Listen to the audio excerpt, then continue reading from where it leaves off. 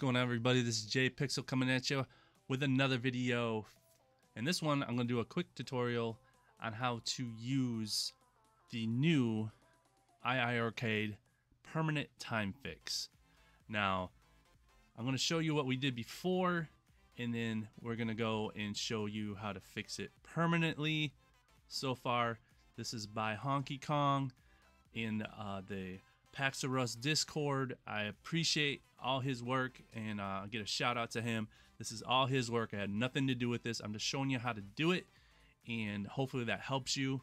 This just gives you a quick little step-by-step and what you got to do, and hopefully get you back going. If you have the time issue, what the time issue is, it reverts back to like 2013 on your iiRcade, and every time you reset it. Now this, what we used to do is come over here and we run the iiconfig file, and then there was an option. You select your device, you have to have the MIA board installed from Mystery Encoders, Team Encoder.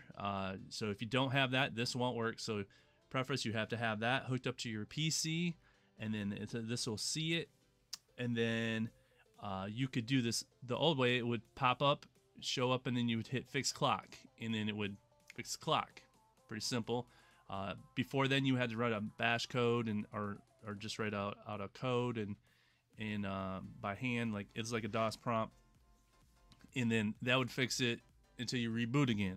So this made that simpler. So another step is, hopefully the next step we do here will fix it permanently. So what it's called is iiRcade time fix, and from what Honky Kong's saying, he's going to update iconfig eventually, so it would be built into here. So this is just breaking that this is working. I can confirm that it's working, but let's get to it. So first off, I'll give you, it's called iiRcade time fix. I'll have the link to the description of the Google Drive. It's just a small little zip file. When you unzip it, this is what you get. So if you don't know how to unzip things, you're gonna have to look that up.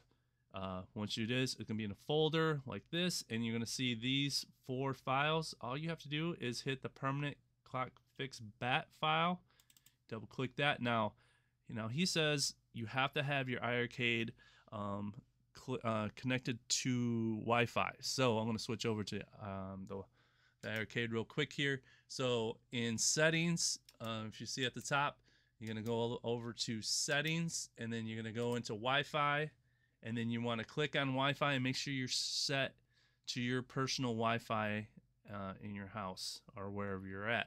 And then once you have that set, then you should be able to get this to work. So make sure that is set first. And then we're going to go back over here, and then we're going to run this. And then you're going to get a prompt like this. All right.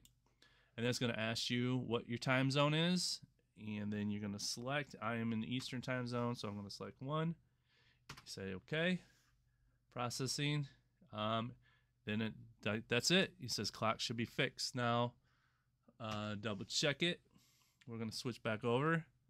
Check up in the left hand corner, it says March 21st 2024, and that is correct for this date. So that's it. That's all you have to do, and you should be able to use, I think the Turtles needed that, and I guess AntStream, and anything that's relying on the time will work now. So I hope that helps you out.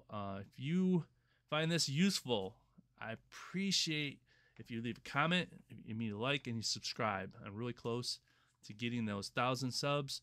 And any sub helps, and I appreciate you leave comments. Like I said, if you need more help, go to the Pax or Us Discord. Honky Kong is the one making this, and he's doing a great job. I won't go over there and give him a shout out and thank him for all his hard work for the iiRcade community. And till next time, we'll see you later.